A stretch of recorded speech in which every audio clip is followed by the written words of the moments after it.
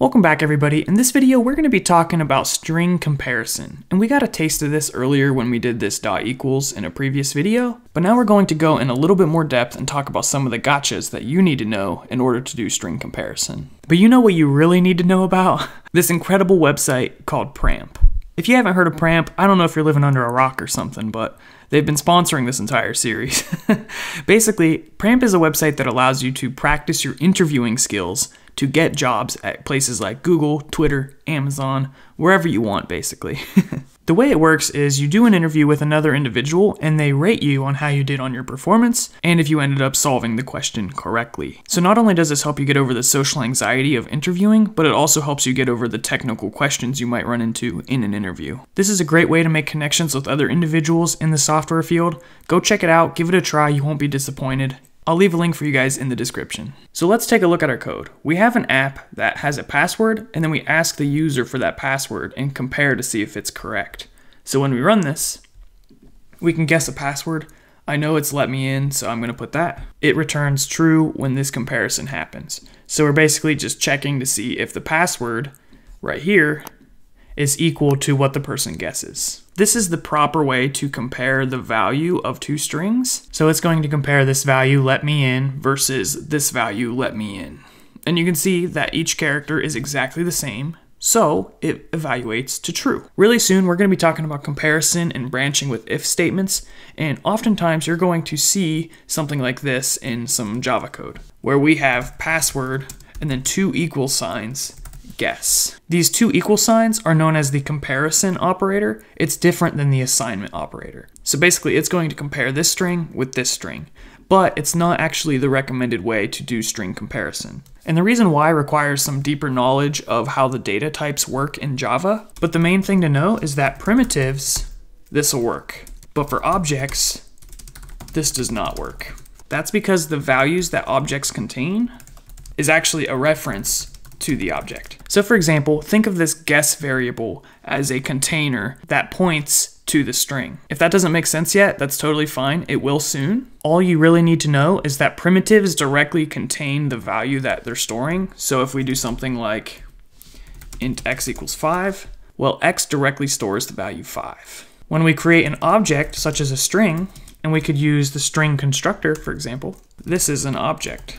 Strings are not primitives, so the way they're stored is a little bit different. And when we do comparisons with objects, it's not comparing the values, such as this string here, it's actually comparing the memory location. So it's asking if it's the same area of memory. So you can see how that could be pretty confusing. So to see this in action, let's give it a try. I'm just gonna clean some of this up. And what we're going to do is we're just going to output this comparison, like so. And when we run this, well, first it's going to do this system out right here, and this is going to actually compare the string content right here, and this one should return true if we get the password right. This one down here though is going to compare the location of memory, and these are not referring to the same exact strings, so it's going to return false. So when I say let me in, you can see the first one says true and then the next one says false. So to sum up everything I just said, you'll want to use this technique versus this technique. One problem though is that sometimes this will return true. For example, let's say we create two variables, string A, and we'll set that to high, and then string B, and we'll set that to high. So these have the same exact values. And then what I want to do is I want to compare these. And we're going to say A compared to B. And this is probably going to return true. You can see the final output is true. So what in the heck is going on here? This actually tripped me up for a while because I couldn't figure out why sometimes this comparison worked and other times it did not work. Because clearly these are two different strings, right? So why exactly is it coming out to be true? And in my wisdom, I figured out the answer by searching Google.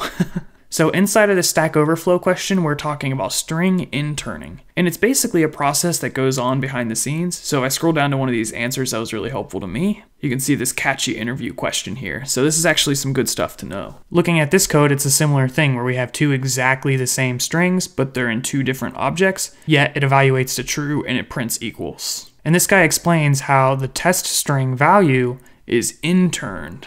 for you by the compiler. And I haven't studied this a whole lot, but I basically understand it as some sort of caching. So if I scroll up again to this question here, this guy explains how doing string.intern on a series of strings will ensure that all the strings will use the same memory. This can save memory because if you have the value John 1,000 times, the end result is that you only have one John, and it's only allocated one time in memory. So this is really going into the deep end of Java, and I'm honestly not sure it's important to know all this. As long as you're doing the right technique of comparison, you should be good.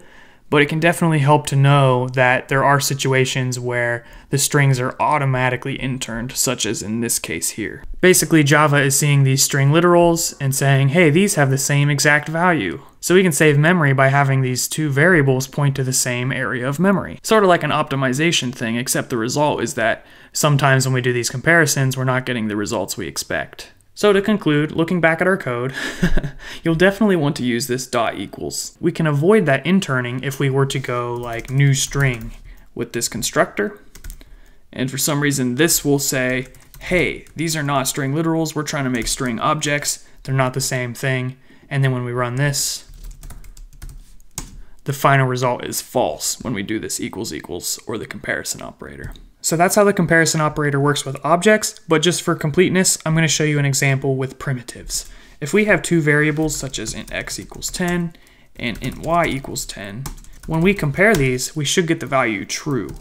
X equals y, run this, the final value is true. Primitives are different than objects in that they contain the value directly, so when we do this, we're comparing the value 10 to the value 10, which evaluates to true. It's kind of funny because at this point you probably have a pretty good understanding of string comparison, more than the average developer on strings, but we haven't even talked about some of the most basic structures in Java development and development in general. So what you need to do is you need to stick with this course because we're going to go into all of that. I just want to be sure that you guys have enough depth to be a really good Java developer. So thanks guys, please be sure to subscribe if you've enjoyed this series so far, and check out the description for links to the crash course, the notes, and our very generous sponsor. I'll catch you guys in the next video.